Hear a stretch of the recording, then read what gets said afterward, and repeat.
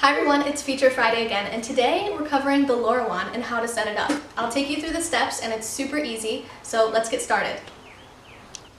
Alright, so when setting up the LoRaWAN, the very first step is plugging it in. So let's remove this little piece here, put the plug on,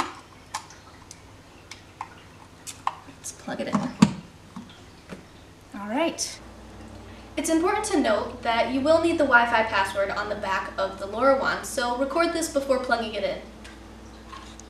So after plugging the LoRaWAN into the wall, to set it up, you hold down the setup button until you get a flashing orange light.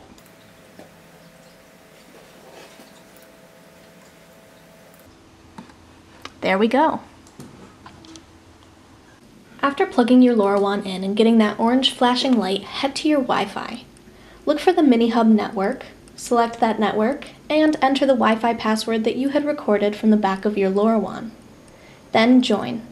After joining the network, open a web browser, preferably Google Chrome, and type in 192.168.4.1 into the address bar. This brings you to the Gateway Setup page. From there, select your Wi-Fi network and enter your password. Click the Save and Reboot button when you're finished. Check the LoRaWAN. If the LED light is a solid green, it means you have successfully configured it. From here, let's show you how to connect the LoRaWAN to your Thermote or other Zynect devices.